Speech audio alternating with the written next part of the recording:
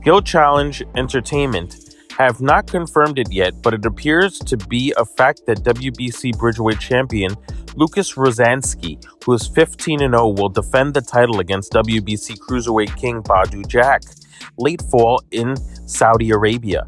No details have been revealed as of yet.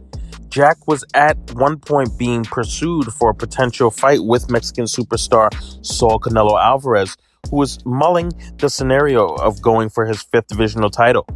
Jack would later reveal that Canelo demanded a catch weight of 180 pounds and a rehydration clause, which made the fight impossible to put together. Jack captured his 3rd division title back in February when he stopped Makabu in the 12th round to capture the WBC Cruiserweight crown. Jack has also held world titles as super middleweight, light heavyweight. Last month, Rozanski was ordered by the WBC to make a mandatory defense against Kevin Lerena. There is no word on the WBC's position with respect to him facing Jack. However, Polish boxing portal Boxer.org indicates that Lerena has agreed to step aside in order to allow Rozanski versus Jack to take place. All right, guys, well, let us know in the comments below. Who do you think is going to win, Lukasz Rozanski or Badou Jack, if they do have a showdown in Saudi Arabia?